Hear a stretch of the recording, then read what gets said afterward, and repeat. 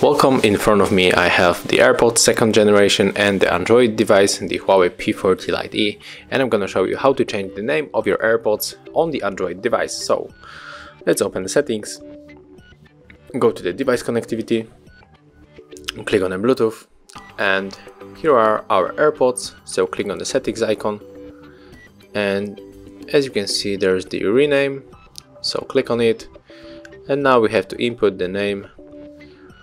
So maybe I will leave with AirPods